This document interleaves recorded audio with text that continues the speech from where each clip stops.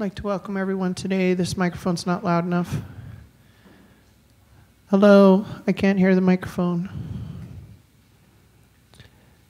Well, I can kind of hear it, but it's not loud enough for child speakers. Yeah, that's going to be better. I think that's better. Hi, everyone. Here we go.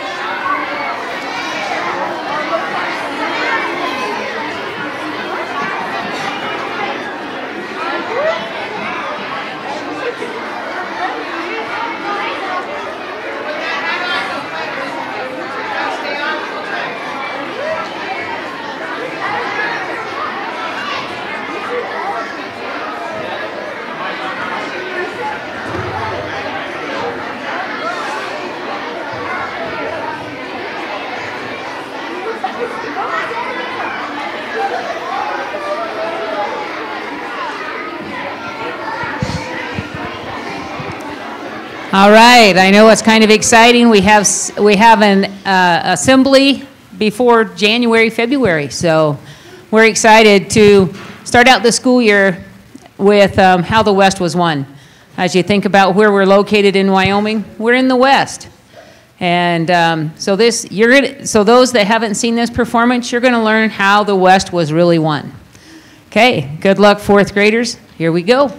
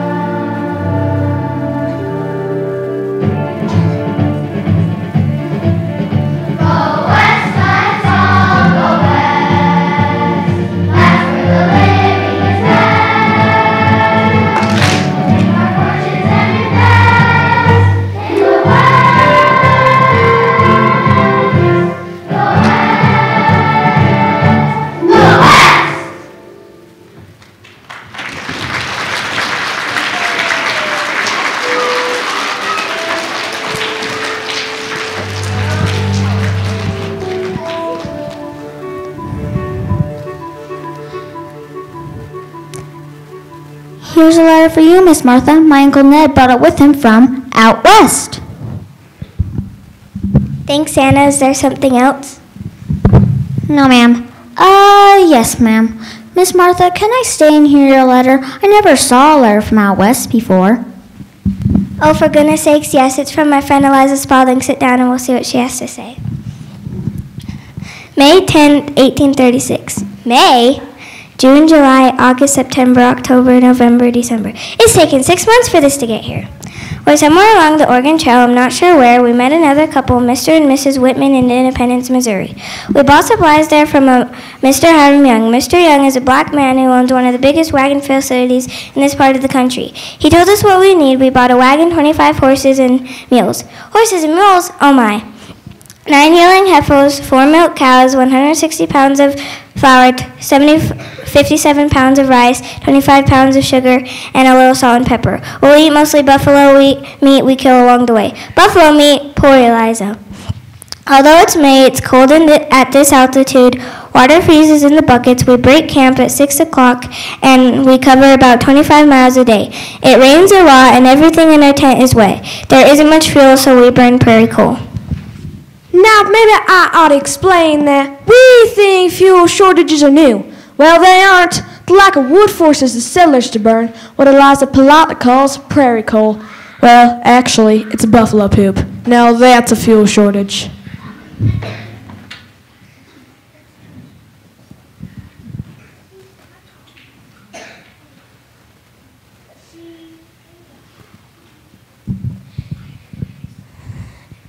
It's hard to make people back in the States understand the West for one thing. It's too big. I mean, while Dave Crockett and Jim Bowie are fighting Santa Ana in the Alamo in the Southwest, while I'm fighting snowstorms in the Northwest.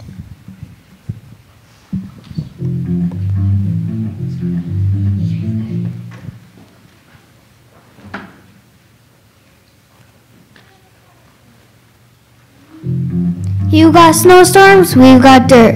Living in a sad house, there's dirt everywhere. Dirt's always falling from the ceiling. I have to cook with an umbrella above my pots to keep the dirt out.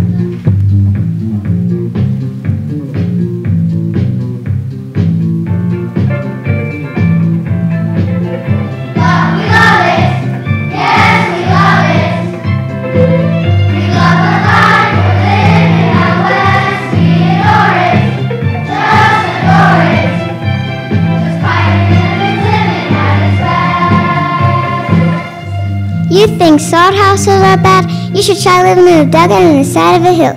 There's not just dirt falling through the ceiling. There's dirt, cows, wagons, and anything else that happens to wander onto the roof.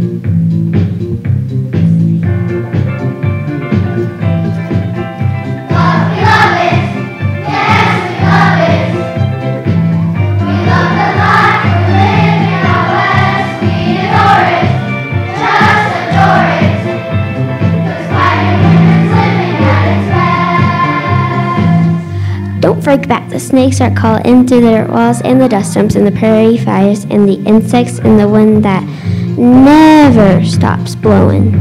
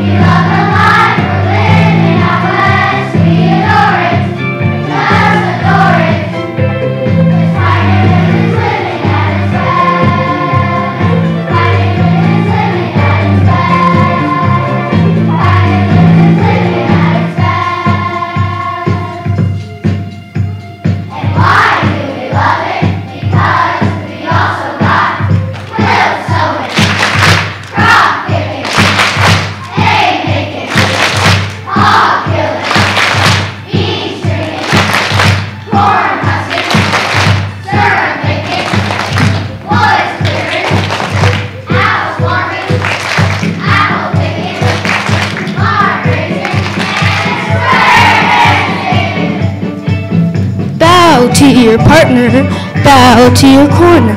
All join hands and circle to the left, and circle to the right.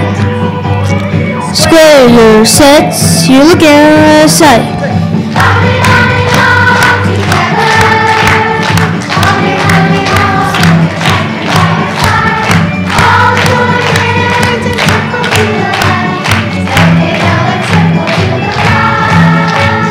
Do-si-do your corner, do-si-do your partner. With who you lay into, sashay one slow.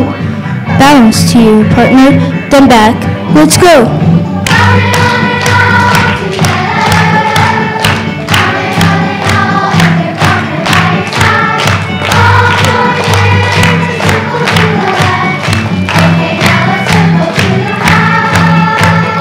Elbow swing your corner, giving it your all. Also swing your own. Be careful now, you'll fall. Give a circle left to the right hand star we call.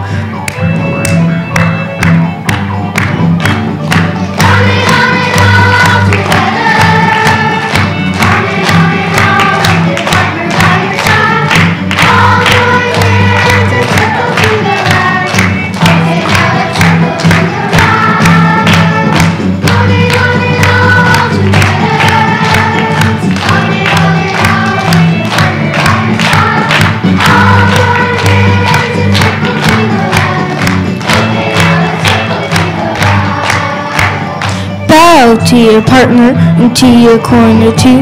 Narrow to your people because you all are doomed.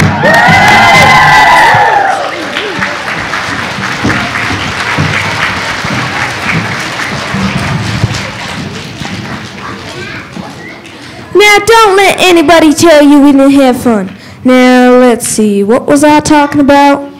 You're supposed to be telling them how the West was really won? Oh yes, well Liza and her husband went west in 1836. They packed their wagons chock full of tools, food, necessary things. But no matter how little space was left, every pioneer woman I ever back home.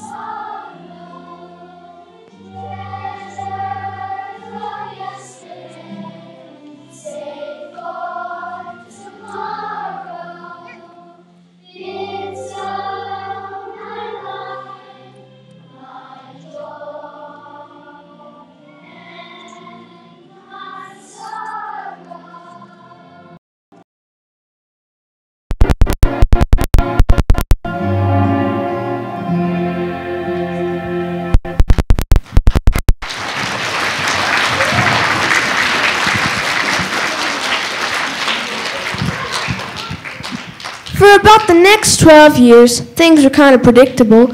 Pioneers came and settled and so forth. Somebody in 48, can't remember who, invented chewing gum, but that didn't have much effect on the West. By 48, James Marshall discovered gold, there's gold in Stuttersville, gold, yeah!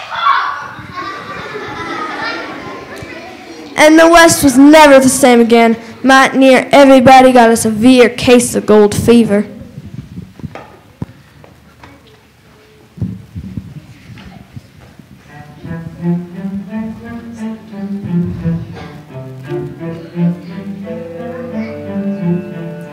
Joe Watson was this fellow's name. and oh, how he wanted gold. He left his farm and all he had to go and search for gold. He panned the river, worked the mine. Each day he thought he surely find the riches that had been foretold, the fortune men called gold.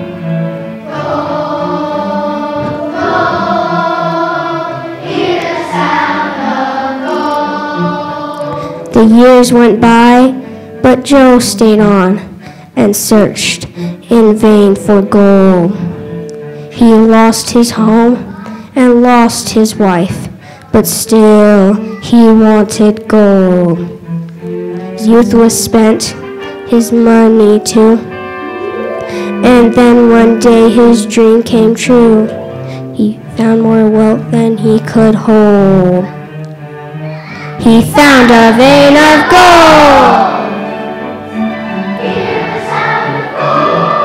Real gold. Solid gold.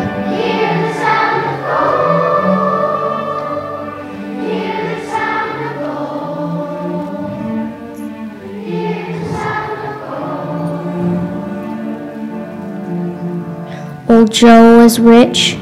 On the day he died, his coffin gleamed with gold. And people came from everywhere, this miner to behold. Some folks say you still can see, oh, out mining desperately, there is no peace within his soul. He has to search for gold.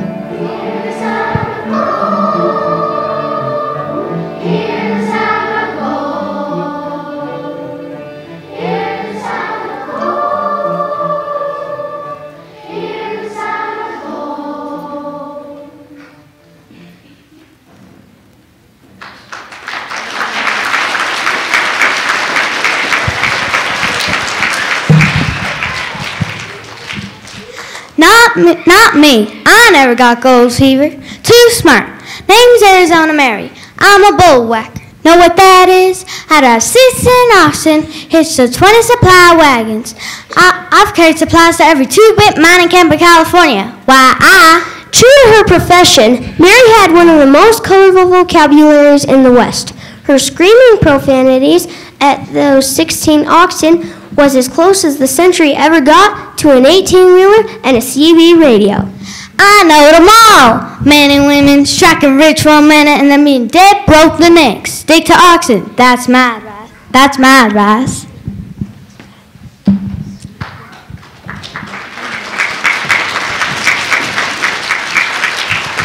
Anna, give me that letter. Yes, Mama. You could start reading here. I already read the rest.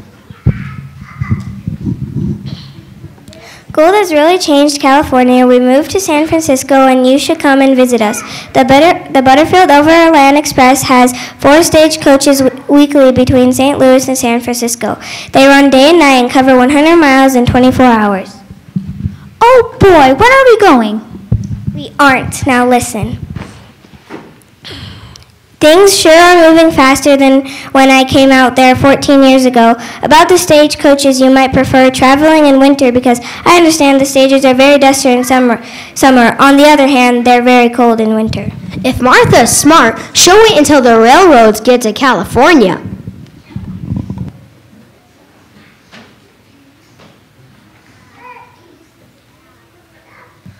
Message for Eliza Spang from New York.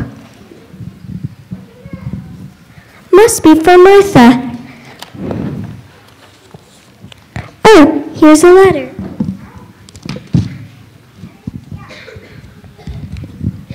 Dear Eliza, I've decided not to come to California right now. So many things are happening, I don't know where to start. The papers are full of the stories of a man called Moses who is leading slaves out to the south to freedom on the Underground Railroad. There's no telling how many slaves he's freed, but there's a $40,000 reward up for him. They never caught Moses, probably because they were looking for a man, and Moses was a woman. Harriet Tubman, she was an escaped slave herself, and she helped free over 800 other slaves. She lived to be 93, and as far as I know, died quite peacefully. The book, Uncle Tom's Cabin, is by Harris Beecher Stowe. It's all about slavery, and it's causing a lot of uproar. Everyone is taking sides in the slavery. Things and the feeling is there may be war. The slavery question didn't affect the West much. The wilderness had a way of making everyone equal. So in 1859, isn't war the people that in the West were shouting about it. It was Silver, silver, there's silver in Nevada, silver, yeehaw! That's right, they were at it again. This time the Comstock lode in Nevada.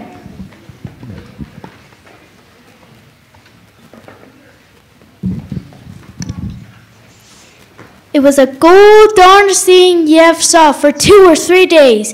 The miners didn't even know about silver. They were extracting the gold and throwing the rest away. Finally, someone took it to an assayer, and the word was out. There is silver in the Washoe County!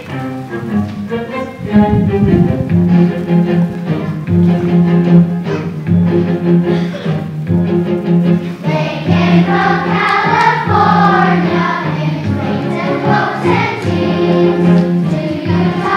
Territory to cashing all their dreams. They crossed the high Sierras in its snow and freezing cold. They rocked right through those mountains to find that new white gold. There's silver in the mountains, silver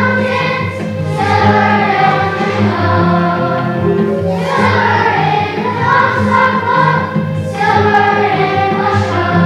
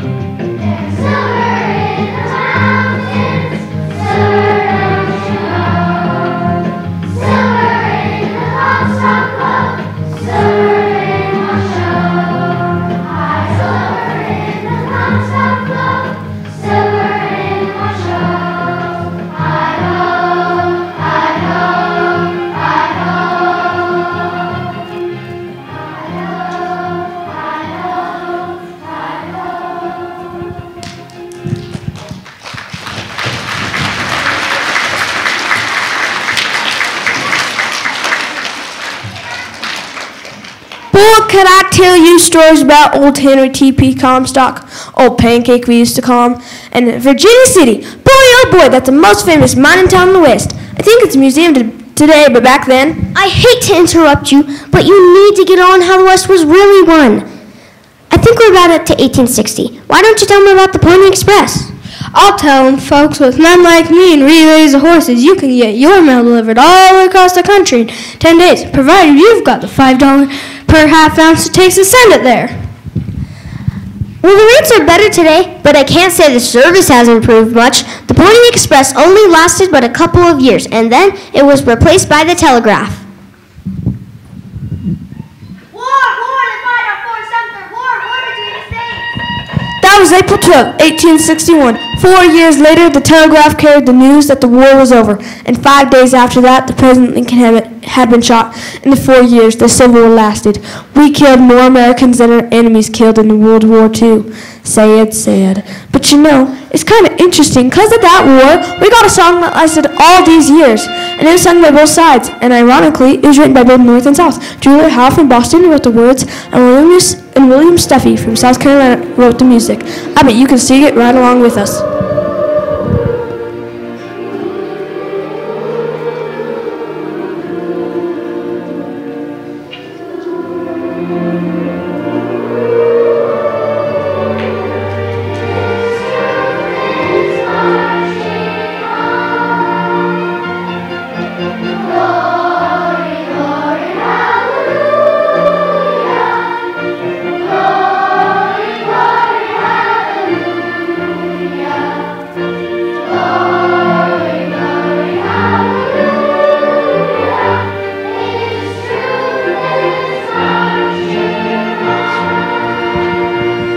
Much music of the West was written down. It was mostly all pass along and sing along. Cattle drives created a stray phenomenon, men singing to cows. Well, come along, boys, and listen to my tale. I'll tell you the tale of the ocean tale.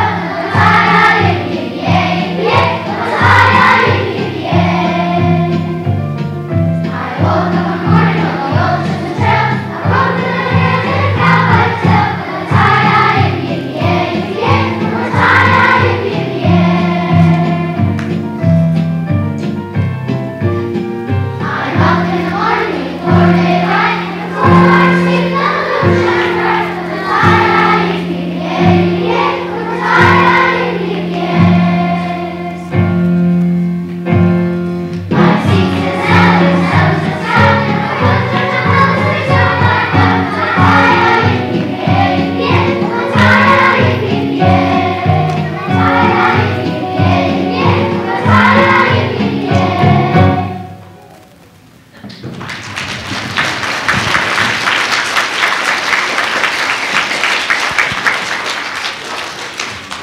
About Jesse Chisholm.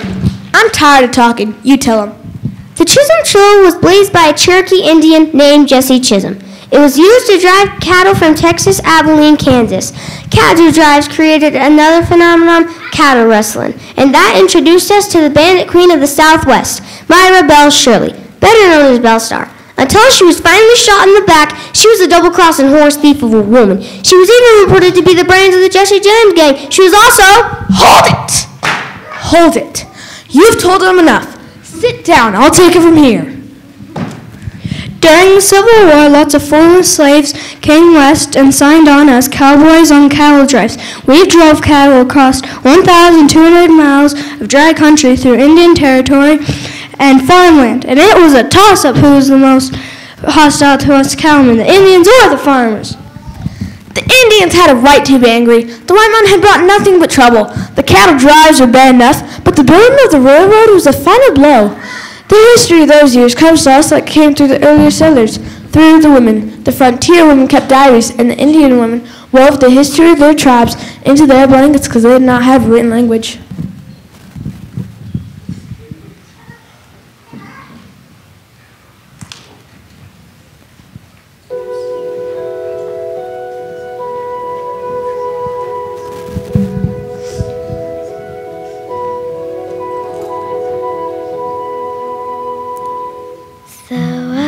Man is coming with iron horse and jack to scatter the warriors away. I lift up my eyes to the top of the hill.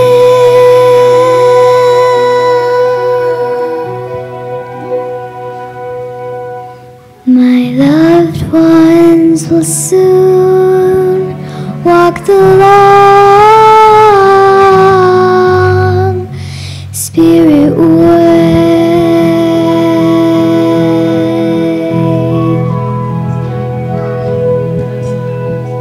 My life is written in scarlet and black.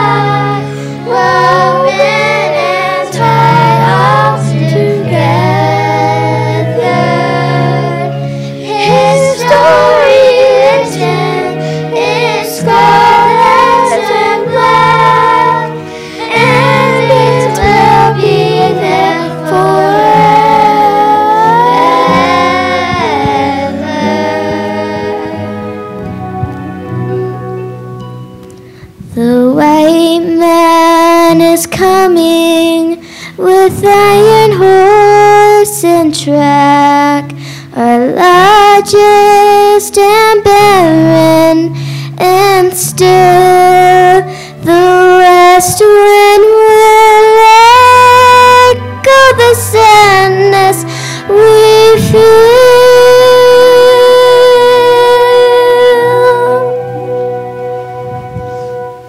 The sun god is setting behind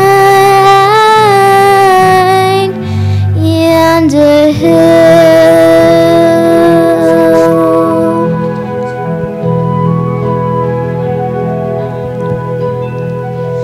My life is written in scarlet and black, woven and tied all together.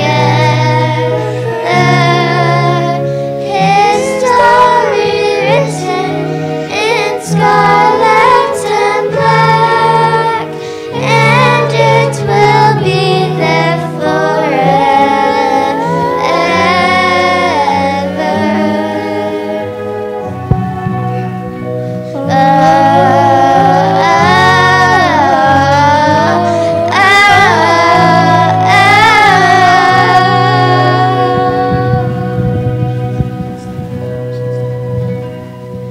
The white man is coming with iron horse and track. I no longer rise with the dawn. The warrior will play farewell on his flute.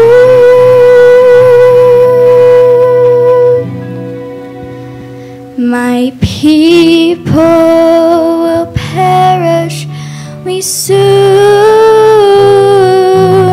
will be gone.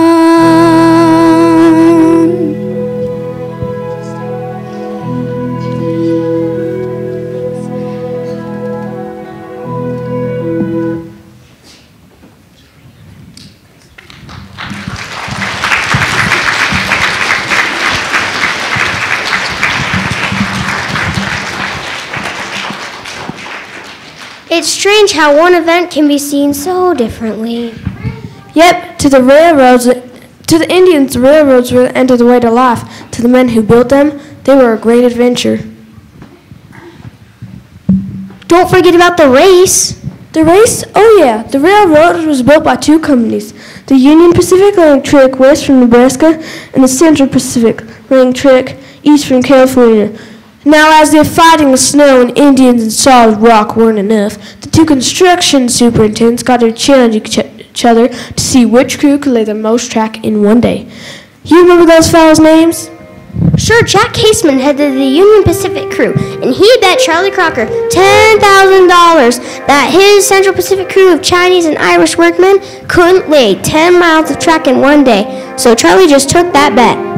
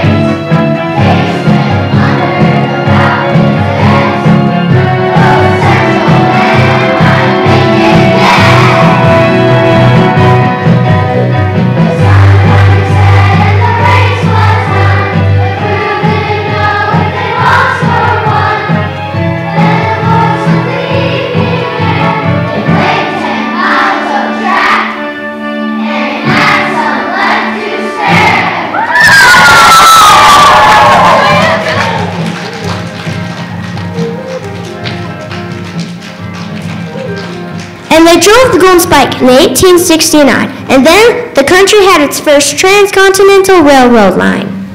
Lots of things made their appearance for the first time in the 1860s, like nickels, for instance. 2 nickels were good for a haircut and buying a dime novel. Look at this one, Hurricane L, the queen of the Silent Lasso. But I bet that's not as good as Mountain Kate. She fights a grizzly bear in that one. Those dime novels were about 5% truth and 95% exaggeration, but grown-ups were getting an equal exaggerated view of the West from the Wild West shows that they were touring the East. The most famous one was Mine! Buffalo Bill Cody Wild West Show! Yes, sir! Ladies and gentlemen, I will MF Cody guarantee that this is the only Wild West show that features a darling of Ohio, that famous sharpshooter and cowgirl, Miss Annie Oakley!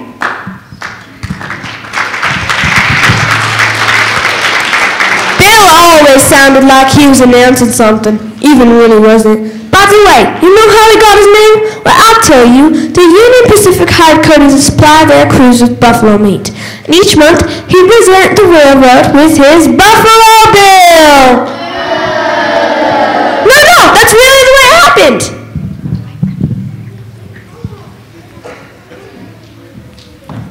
Why don't you tell them about this?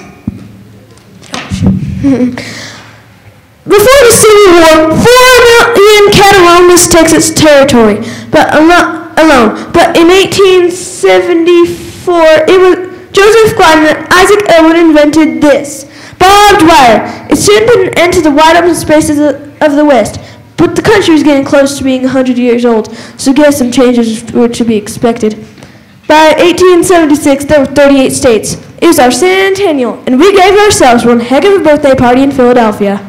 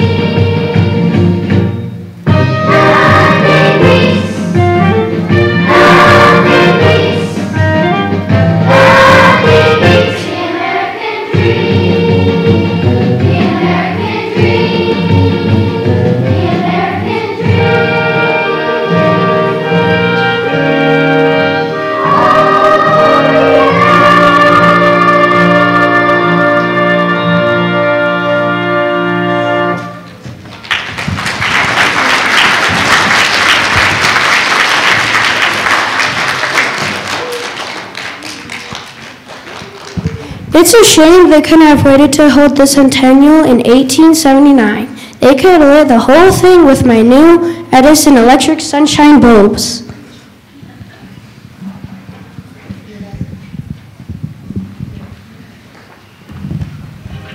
Things are changing here in the West. I've joined the Women's Temperance Union.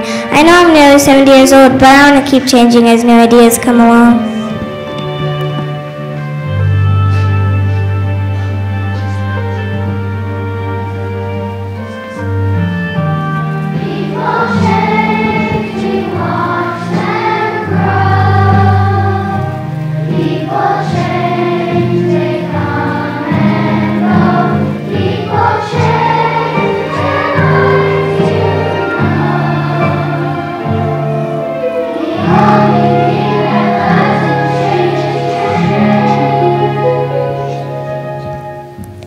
Things are changing here in the East too. I've joined the women's suffrage movement. I can't believe I'm nearly 70 years old, but thank goodness I can still change with times.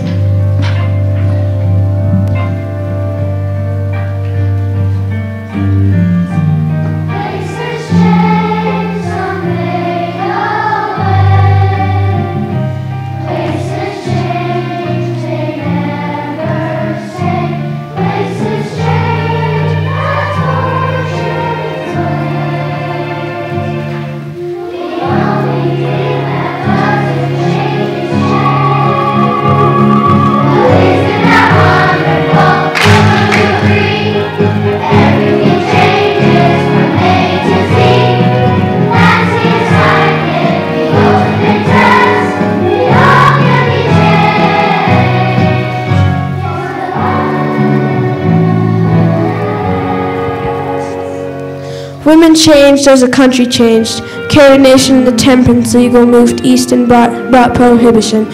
Susan B. Anthony and the suffrage cause went west, and Wyoming became the first state to give women the right to vote.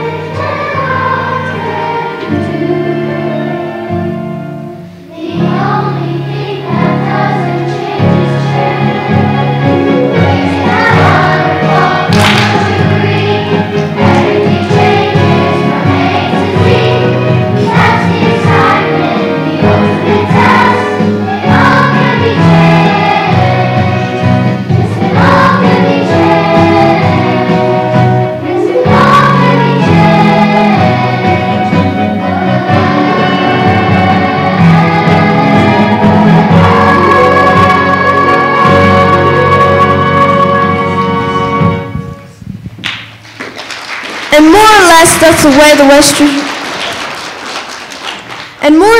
the way the West was really won. But you know, the story doesn't end there, because I think there's always going to be a little bit of the West to be won somewhere.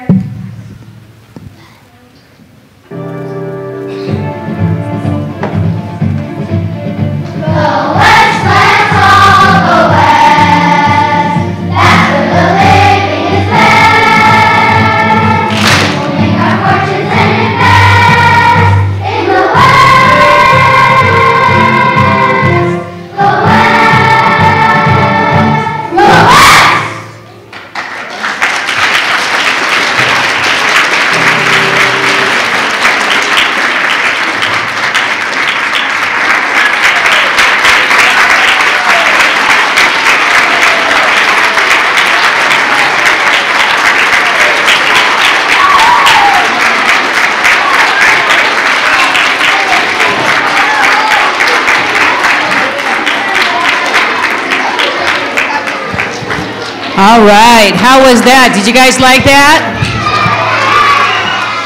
I was going to say let's all go west, but we are west, so we can't do that. Fourth grade, that was awesome. You made us proud. You represented the West well, and it was amazing the work that you guys did for your performance. Thank you. Mrs. Linford, thank you for what you do for our music program in our school and for our kiddos. Mr. George and our cameras crews today, thank you. Thank you for helping out and making this available for those parents that can't make it and for grandparents to watch it. Miss Becky, thanks for helping with the backstage stuff. And the 4th grade team, Mrs. Vandrew, Mrs. Kopp, and Mrs. Martin. Thank you guys. 4th grade, again, very nice job.